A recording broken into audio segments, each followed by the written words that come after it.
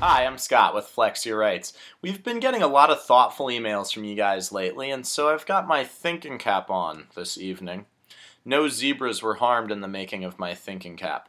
But we'll talk about animals later. Today what I want to talk about is marijuana. Again, I know. Now, you know, Flex Your Rights isn't a marijuana legalization organization. We're just here to educate people about their constitutional rights. But in light of the measures that have passed recently in Colorado and Washington, we've been getting a lot of questions from you about sort of how do these changes in the law affect your Fourth Amendment rights in some of the common kinds of police encounters that you might get into. And as I'm always pointing out, the understanding of how marijuana laws might or might not affect you is something that matters not just for people who smoke marijuana, but also for really anybody who might find themselves in the wrong place at the wrong time. The reality is that just about anybody can become a marijuana suspect if you're in the wrong situation or the wrong place. And not only because of police perhaps profiling, not only because of the way that you look or the neighborhood you live in, but also because marijuana itself is so common in our society that a little bit of pot or pot paraphernalia could just be left in your car or left on the sidewalk next to you. I mean, it's just the number of situations that I've heard of where innocent people got dragged into the war on pot is so extensive I could not even describe it. So let's proceed. The question of how marijuana legalization affects your constitutional rights is something that I can really only speculate about, hence the thinking cap.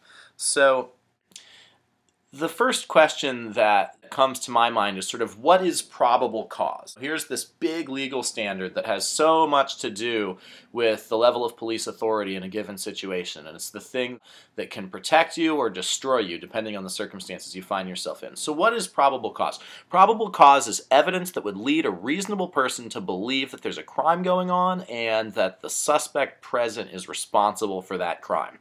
So in the case of marijuana, when a police officer smells it, boom, probable cause. There's marijuana around here. Someone was burning it. This guy, he's reeking of it. He's got baggies on the floor of his car. Probable cause. We're tossing this car. And in that situation, it doesn't matter if you refuse the search. And then the police officer doesn't even need a warrant necessarily in most situations when he smells marijuana. And so that's why the plain smell exception to the warrant requirement is such a notorious example of police authority in our material. It's a point that comes up over and over again. Well, you know, if you say you don't consent to a search, police can just claim that they smell marijuana. So it's a huge issue and one that we get questions about all the time.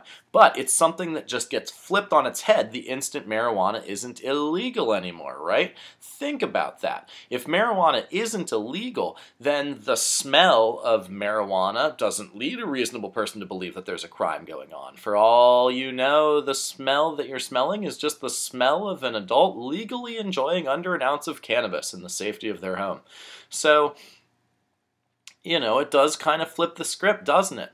Now, in Colorado and Washington, you're not permitted to possess more than an ounce of marijuana, but I've never met a police officer who could detect through olfactory, nasal observation techniques the difference between 1 ounce and 3.5. So I really don't see how the plain smell exception to the warrant requirement holds up in the case of a suspected marijuana situation when adult possession of marijuana under an ounce is no longer a criminal infraction. It just doesn't work for me. In Massachusetts, where marijuana was decriminalized back in 2008, the courts have ruled similarly. And so I expect that in Colorado and Washington in time we'll see the same policies follow.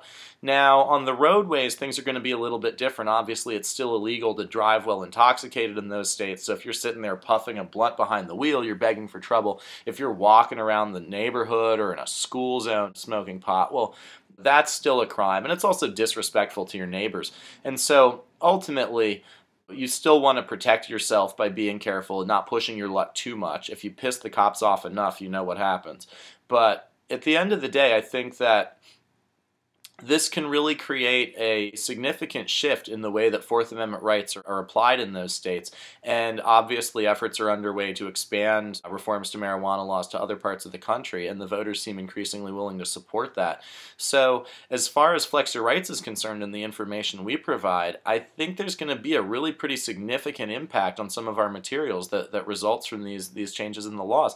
And for me, as someone who's followed this for such a long time, it's fascinating to see, because you look at what's happening and you think about it, and it's like, how did we get here? And I think the answer is in part that the courts have bent over backwards to approve police searches under almost any situation, that we defer to the judgment of law enforcement in all of these instances. But over and over again, the rationale that's used to waive Fourth Amendment rights in the case of a drug-related police search is that these substances are illegal and you have to get them. And so the instant that the substance itself ceases to be illegal, all of these tools that police and courts have collaborated to develop for themselves, all of those tools suddenly fall apart, and it creates a whole new playing field. And so you can bet that at Flex Your Rights we'll do our best to follow that and keep you up to speed on how all of this plays out. I think it's going to be a fascinating thing to watch, and I hope you'll stay tuned to watch it unfold along with us. As always, you can check out the rest of our videos here on YouTube. We have our wonderful full-length instructional videos. We have a lot of shorter clips and video blogs and other interesting things for you to check out. So please watch them all and pass them along to your friends and neighbors and family. And for those of you who can afford to, we really appreciate your support through the website at flexyourrights.org. We can send you hard copies of our instructional videos, and we also have these great I Don't Consent to Searches t-shirts available through the website as well. It's the only place to get them. So check us out there at flexyourrights.org. Thanks so much, and be safe out there.